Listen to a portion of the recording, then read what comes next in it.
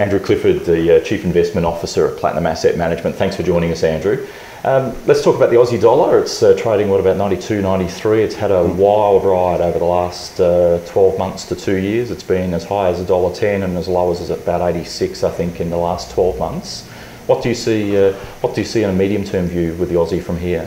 Yeah, perhaps I'll just start with a very longer-term view for the Aussie dollar, because that sort of sets the background for answering the question. And we would think longer term that the Aussie dollar is a fairly fully priced currency here. We've had the benefits, this long run up in our terms of trade, so great commodity prices, iron ore and coal. And that's clearly has faded now and is fading. But it's very hard to see us getting back to a situation where our terms of trade have maintained the sort of strength that they have in recent years that got us up to 110. The other big driving factor are interest rate differentials, where we clearly have much higher interest rates than the rest of the world, and again that is a trend that is fading. So the two things that drove the Aussie dollar all the way up are on the wane, and I think that's obvious to everyone, but we would expect that to continue to be the case over the next 5 years and beyond. And in fact, many people will point to the Aussie dollar now and are surprised it's not lower given what's happening to the iron ore price. Yes. But there is one strength. We seem to have forgotten about it, about the position this country's in, and that is, despite all the excitement around the budget of late, our government debt is actually very low by anyone's standards. Yes. So the country's actually in a very solid financial position.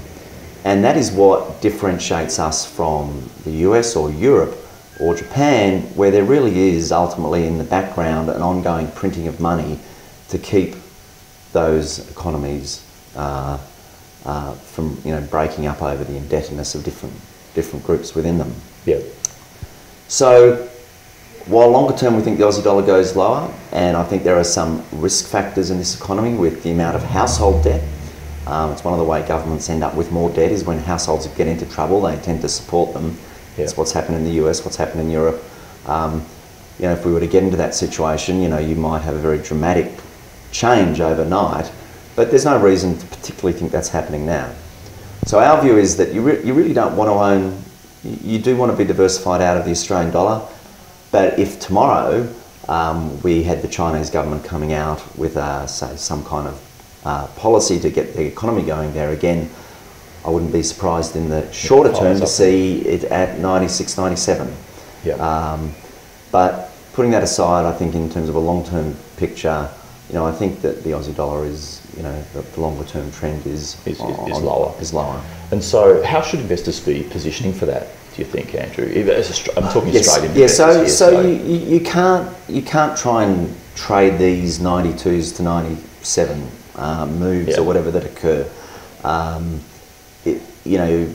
It's just not possible to get that right often enough.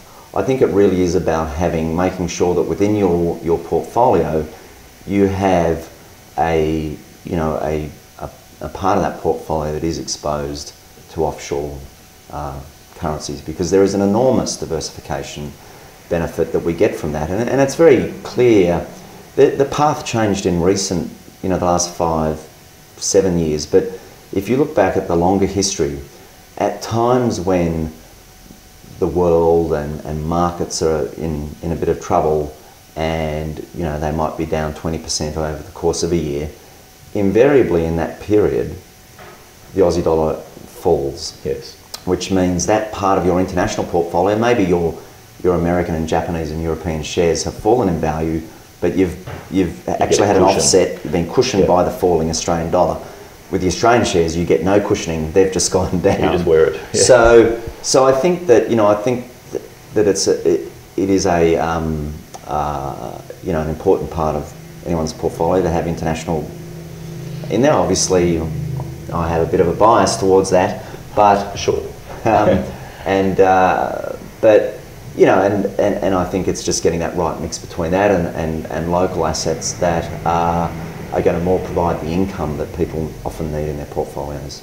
Often talked about with the Aussie dollar, the Big Mac index, which I think has the Aussie at below 90 cents trending towards 80 cents. Have you got a figure in mind on a 5-year view if you had to have a stab in the dark?